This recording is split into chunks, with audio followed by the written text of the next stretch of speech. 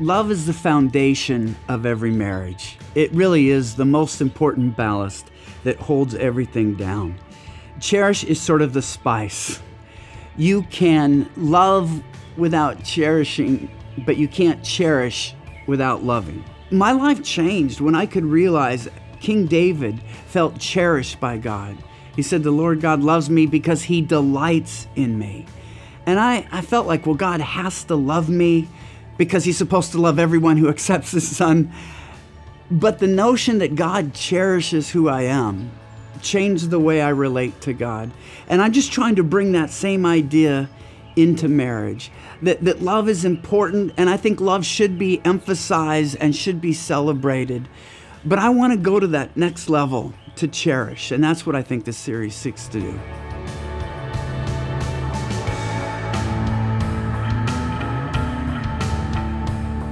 In this study, as we explore Cherish, it's all about how do we cultivate a mind and heart that newly appreciates our spouse, that celebrates our spouse, that, using the word, cherishes our spouse, to the extent that we want others to cherish our spouse, so we want others to see their excellence. And that shapes the way we live our marriage. It shapes the questions that we ask in the morning. It changes our expectations. It resets our goals. There are these spiritual practices that literally change my heart, that literally change my mind, and move me toward a cherishing mindset.